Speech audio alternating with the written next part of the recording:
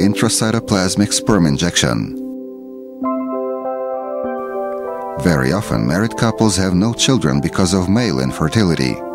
Medicine and Nadia can help such couples.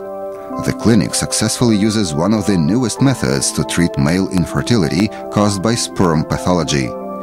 It is called intracytoplasmic sperm injection, or ICSI. When the quantity of sperm is critically small, when spermatozoa are not mobile or have an irregular shape, we use the ICSI method. We inject a single sperm into an oocyte.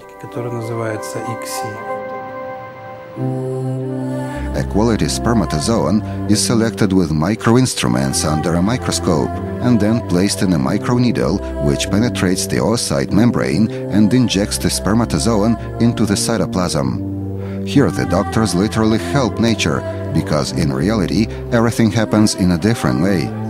It takes thousands of spermatozoa, not one, to fertilize an egg cell. They kind of dissolve the membrane, allowing the strongest one to penetrate and generate a new life. In the ICSI method, there is no natural selection, but modern science has found a way, the so-called intracytoplasmic morphologically selected sperm injection, or IMSI. This technique is successfully used by Nadia.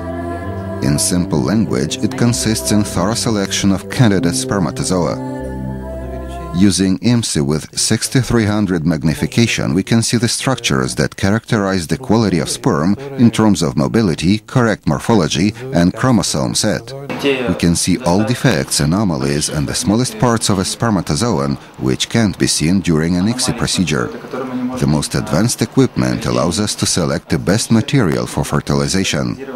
We were the first to introduce this method in Ukraine. It is more labor-intensive, more complex, and more expensive. But if you think of the future, we work with embryos that might become human beings. Our task is to do this job the best way we can.